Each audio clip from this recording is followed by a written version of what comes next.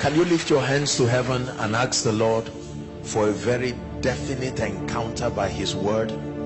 Go ahead and pray. Father, give me an encounter tonight by your word.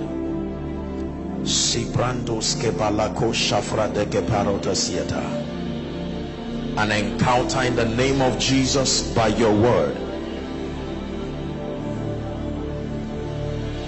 King of kings, Lord of lords, faithful and true, Lamb of God, we worship you. You're the King of kings, Lord of lords, faithful and true, Lamb of God, I worship you. Very simple song. The King of kings, Lord of lords, faithful and true, Lamb of God, I worship you. One more time.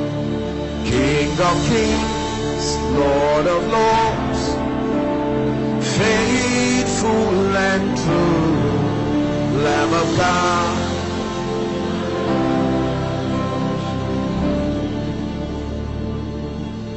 praise the bread of life, Emmanuel, God with us, the one who saves. We praise the cup of life, that glorious spring that washes our sins away.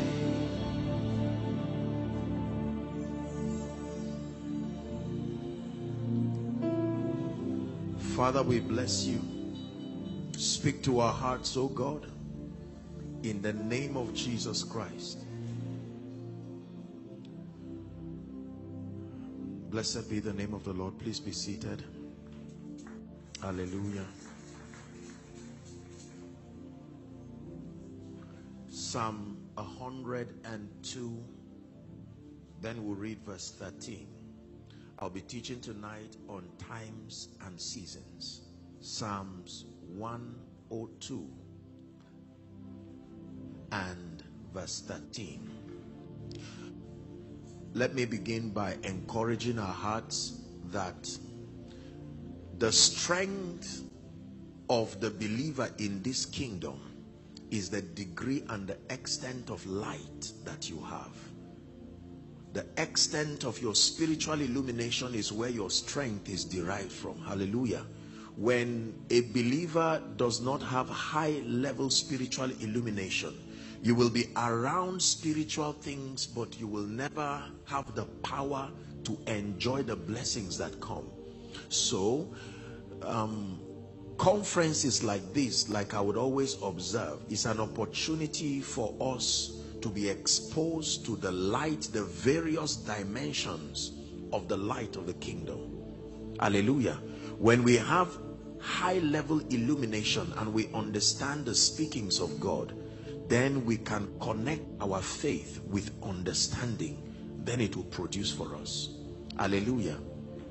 Praise the name of the Lord. Tonight's teaching will bless you, and I pray that your heart be opened in the name of Jesus. Let's read together Psalm 102 and verse 13. Ready? 1 to read. Thou shalt arise and have mercy upon Zion, for the time to favor her, yea, the set time is come. Let's read the B part together. For the time. Ready? 1 to read. For the time to favor her, yea, the set time. Hallelujah. The Bible records that Jesus wept 2 times, principally as revealed in scripture. The first time he wept was in John chapter 11, when he was at the grave of Lazarus. When he was told that Lazarus was gone, he cried, and oh, how he loved him. In John 11:35, the Bible says Jesus wept, and then they said, oh, how that he loved him. He wept as an expression of his love and compassion that he had for Lazarus. The second time he would weep was in Luke chapter 19. Luke chapter 19. And we'll begin our reading from verse 42. Luke 19:42. The Bible says that he stood over Jerusalem and he began to weep. And he said, if thou hast known, even in this thy day, the things that belong unto your peace, it says, for now they are your eyes. Let's jump for the sake of time to 44.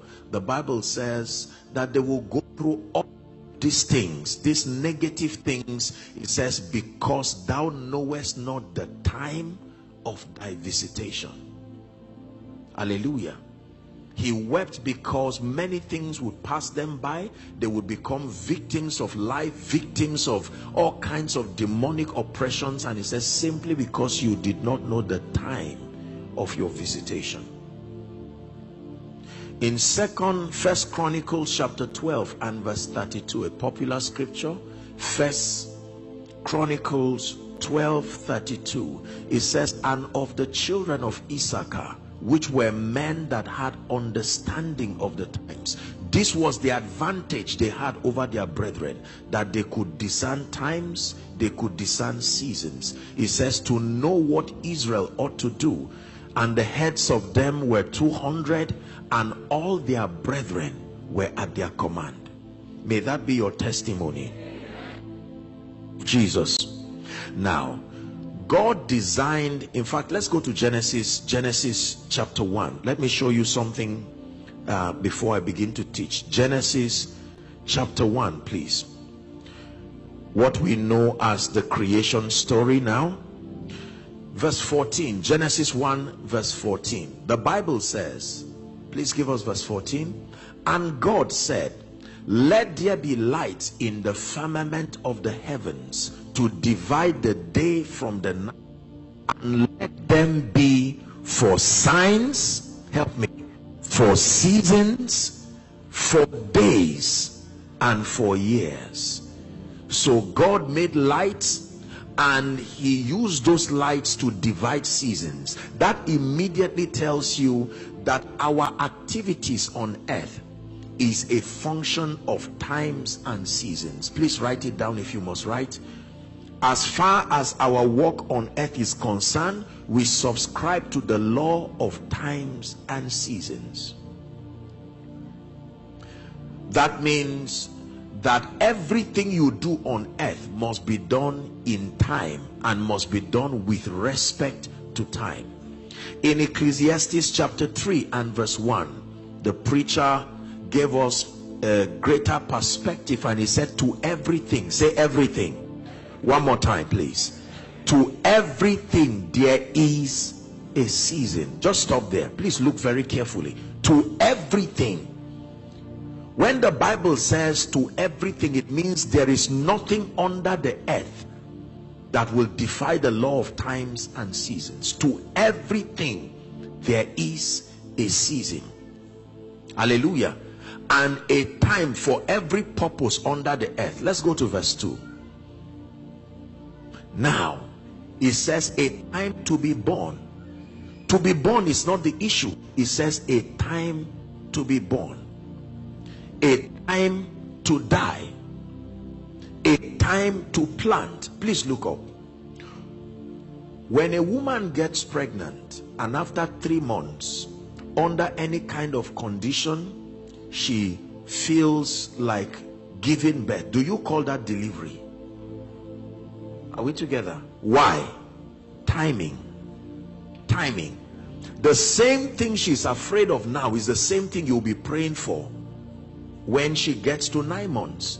You name them, and for one, you call that losing a child, and for another you congratulate and call it delivery, simply because of timing.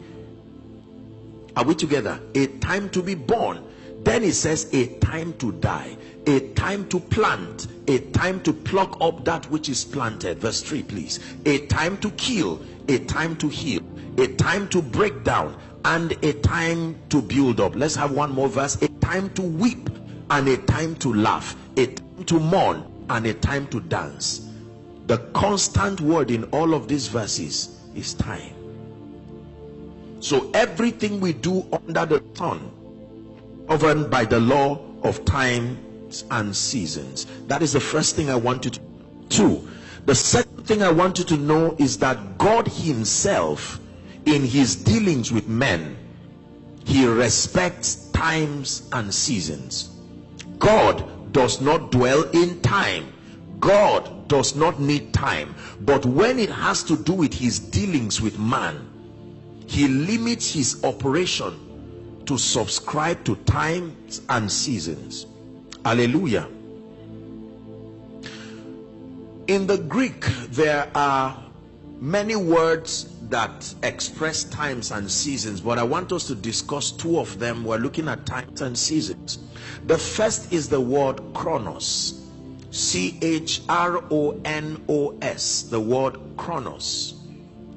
Chronos means the passage of time, the sequential movement of time, or the quantitative movement of time. That means seconds, minutes, hours. The passage of time is what the Bible calls chronos.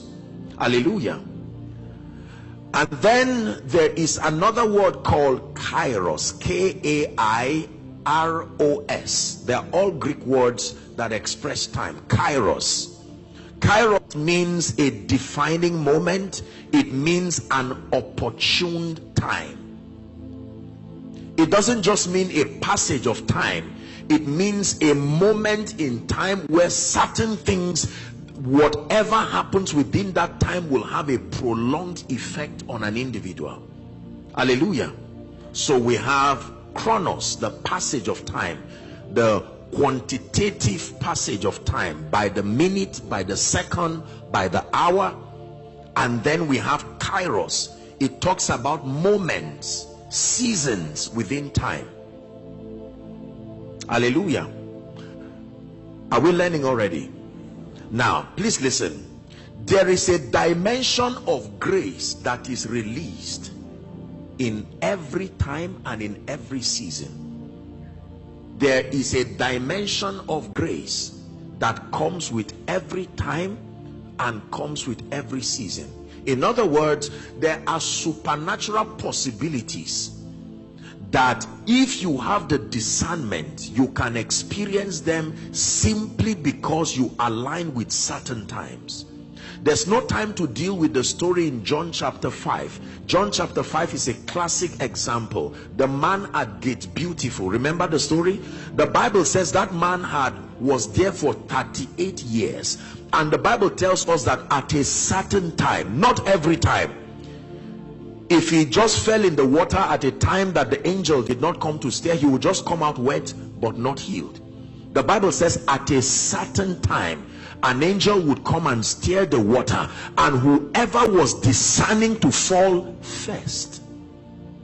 As merciful as God is, you would think that when the water was stirred, so many people should come, and yet that time could only accommodate one discerning person. The first person, I don't know what was wrong with that man, that 2 years became 5, became 10, became 15, became 20, became 30, became 35. Jesus had to look at that man, and the Bible says he was there for a long time. What was his offense? He was near the water. Are we together? He knew what to do, but he missed the timing. Thou shalt arise and have mercy upon Zion, for the time to favor her, yea, the set time is come. So there are graces and there are possibilities that are attached to every time. In fact, in Ecclesiastes chapter 10 verse 11, the Bible says he makes all things beautiful, not every time. Please give it to us. Ecclesiastes 3:11, 3 and 11. He makes all things beautiful. He had made everything beautiful in his time. Notice he never said your time. He had made everything beautiful in his time. That means if you can understand the sequence of God's spiritual timing and the way he works, your life will be an expression of the beauty and the glory of God. If you are with me, say amen. Amen. He makes all things beautiful in his time. Time is so important in scripture that in Psalm 90 and verse 12, the psalmist gave us a very strong counsel. It was a prayer. He said, in your prayer, ensure that you pray and say, oh, teach us, so teach us to number our days. Why? That we may apply our hearts unto wisdom. There is a relationship between your walking in wisdom and understanding times and seasons. Teach us to number our days, that we may apply our hearts unto wisdom. Paul was mentoring the church in Ephesus in Ephesians chapter 5. I'm giving you a few scriptures before I begin to teach. 5 from verse 15. Ephesians 5 and verse 15. It says, see then that ye walk circumspectly. The word circumspectly means accurately. Walk accurately, not as fools but as wise. Where is the wisdom there? Redeeming the time. The word redeem means to buy back. Are we together? He's saying redeeming the time because the days are evil. Verse 17. Hopefully we'll get into that one tomorrow. He said, wherefore be ye not unwise, but understanding what the will of the Lord is, redeeming the time, because the days are evil. One last scripture, John chapter 9 and verse 4. Jesus himself was teaching. John chapter 9. Let's read together. These are the words of Jesus. Ready? 1, 2, read. I must walk the works of him that sent me. While it is day. Hold on. Hold on. Why would Jesus sound so limited? While Jesus, Almighty Jesus, the Word of God, the incarnate of the Father, he's saying, even for me, since I have become a man, I have submitted to times and seasons. In other words, if I waste my time, there will be consequences even as far as redemption is concerned. I must walk the works of him that sent me while it is day. It says the night cometh. It didn't say it may come. The night certainly will come, and when night comes, no man, provided you are a man, you will not be able to walk. I must walk the works of him that sent me while it is day. He says the night cometh when no man can walk again. Are we together? Now, most believers do not understand the power of time. I have taught and I have read from scripture that the zenith of dominion is dominion over time, not over things. You can have dominion over things, but you are not truly walking in dominion until you can have dominion over time. The greatest desire of a dying man is not more things. The greatest desire of a dying man is not more influence. For instance, in Isaiah chapter 38, the story of Hezekiah. Hezekiah pleaded for more time. That was his prayer. Give me time. Because the moment you have time, every other thing can be restored in time. Are we together? You can see that when God wants to show men mercy, he restores years more than things. I will restore the years, not just the things. You can lose money and get it back. You can lose your health and go to the hospital, but if you lose time, that is the end of it. In fact, did you know that you call the entire journey from when a man is born to when he dies lifetime? Lifetime. For as long as his spirit can coexist with his body, if it is 2 days, then his lifetime is 2 days. If it is 100 years, his lifetime is 100 years. You must understand timing, because most believers think all times are convenient for everything. At the end of this teaching, God will plant in you a sense of urgency. There will be a divine sense of urgency in your life, and you will know that whatever wastes your time is of the devil, because that is the most expensive commodity. Are we together? Second to the salvation that you have gotten in Christ, the gift of time. Time is an equalizer given to everybody. With all the advancement in technology, nobody has been able to add more time as an asset. We have mastered the way of creating robot artificial intelligence to help accelerate us, but God in his wisdom ensured that time remains the equalizer for all men. If it is morning in Nigeria, provided you are in Nigeria, it will not hurry and become afternoon for you. It goes slowly and everybody submits to it. 12 o'clock in Nigeria is 12 o'clock for everybody. 6 o'clock in Nigeria is 6 o'clock for everybody. Within that time zone, everybody helplessly has to wait for that time. Are we together? So time is a blessing. It is an equalizer. Unfortunately, when Satan comes to a man's life, the first thing he does is to study your understanding about time. When he finds out that you do not have an appreciation of the blessing and the divine significance of time, he will occupy you with activities, so that you will think just because you are engaging several activities, it means that you are working with time. It says, redeem the time because the days are evil. I believe that you were blessed by this message by Apostle Joshua Selman, and I want you to believe and work and redeem every time. There is no time to waste. Recover all your time and remain blessed in the name of Jesus. If you have not subscribed to this channel, endeavor to subscribe and remain blessed, and may the good Lord always bless you. In Jesus' name, amen.